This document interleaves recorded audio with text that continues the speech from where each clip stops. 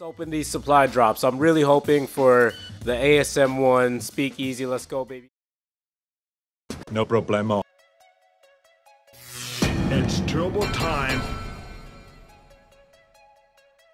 So a lot of you know from my supply drop videos that I haven't had any luck getting the ASM1 Speakeasy Elite variant yet, or the Strider, but I really want to see what all the hype is about, you know. But I was reading through some of the comments and one of you guys mentioned that the Rigor variant is actually a lot better than the Speakeasy. So I got curious, I looked at the stats, and it turns out that I do have the Rigor, I just never used it that much. Now statistically wise, the Rigor can actually be greater than the Speakeasy or the Strider, so without wasting your time, I'm going to show you how you can build your own elite ASM1 and make it better than the Speakeasy and the Strider. Yeah! So let's take a look at the Speakeasy stats and find out why it's got so much hype. So right off the bat, it's got built-in extended mags, which means two things. One, obviously it means it carries more ammo capacity at 67 rounds per mag, and two, you can only put 2 other extra attachments if you wanted to. Now the fire rate comes in already at +2, which is why this weapon is deadly. The higher the fire rate, the easier it is to melt enemies, especially at close to mid-range,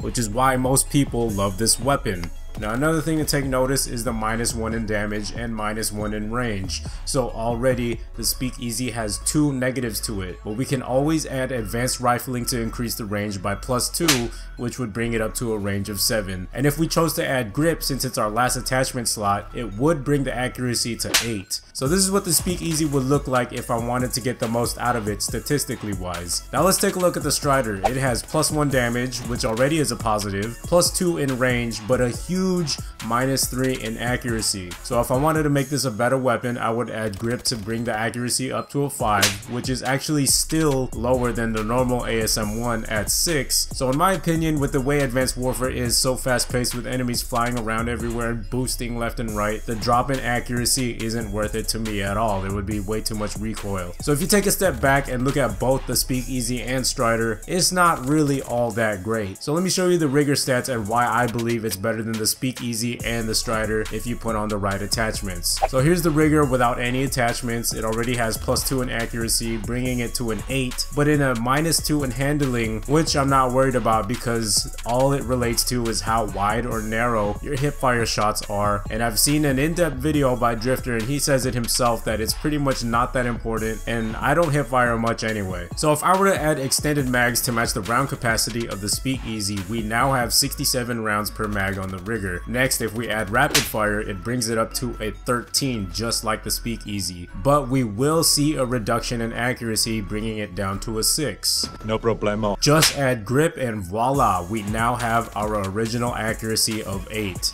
So there you have it. You now have an ASM1 that is better than the Speakeasy and the Strider. Now here are the final stats of the Rigor. I've personally been using the Rigor and it really does melt, especially with the rapid fire attachment. It really does make a difference. You know, I've done some testing with time trials in the firing range and I came up with shorter finish times with rapid fire versus without it. So obviously this would do you well and melt your enemies pretty quickly. And let me add, I've also tested without grip, and you do need grip. Grip is needed because your gun is gonna have noticeably more kick. I've tested it as well in the firing range and my accuracy was actually a lot lower than when I had it with grip on. So some of you might say, what about the Reckless? Well, you could argue that it has built-in rapid fire already, and with grip it brings it up to an accuracy of 8, but in my opinion I can get a 13 fire rate in the Rigor versus 12 fire rate with the Reckless. So it's not much, but still statistically it looks better than the Reckless. And like I said, the -2 in handling I'm not so worried about, and it's not really that important.